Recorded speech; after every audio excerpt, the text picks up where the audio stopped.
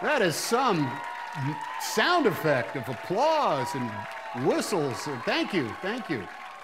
Thank you, engineers. Hey, all you cool cats and kittens. Tom Hanks hosts a special at-home edition of Saturday Night Live.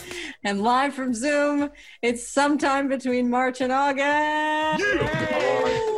SNL returned from a month-long coronavirus hiatus, featured the cast members sending in their sketches from home, and a remote performance from musical guest Chris Martin. Hanks recently contracted COVID-19, along with wife Rita Wilson, while shooting a film in Australia. The actor called himself the celebrity canary in the coal mine for coronavirus as he gave the SNL monologue from his kitchen. But why me as host? Well, for one, I have been the celebrity canary in the coal mine for the coronavirus. And ever since being diagnosed, I have been more like America's dad than ever before, since no one wants to be around me very long, and I make people uncomfortable.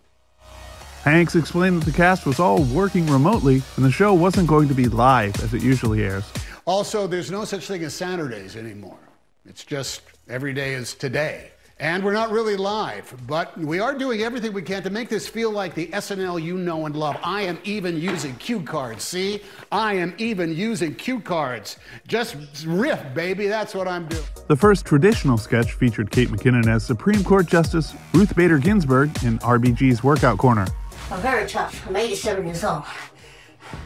I survived cancer 4 times. I went to law school during the Spanish flu. Beat it. Guest stars included Larry David as Bernie Sanders, and Alec Baldwin reprised his Donald Trump impression and called into Weekend Update. What exactly is your advice? Because it seems to change every 24 hours. That's a nasty question. You're very nasty. Consistent all along. I've always said it was a giant hoax that we should take very seriously, even though it was invented by the Democrats.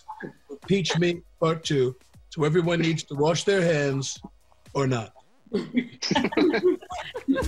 Update host Michael Che addressed the loss of his grandmother, who died of complications from the coronavirus the week prior. Hey, guys, by the way, this is really fun. And as you know, Colin, I lost my grandmother this week. And coming back to work really made me feel better, especially with you. The show also paid tribute to late SNL music producer Hal Wilner, who passed away due to the complications from the coronavirus. Cast members, past and present, including Adam Sandler and Fred Armisen, shared their memories of Wilner, who has worked with SNL since 1980.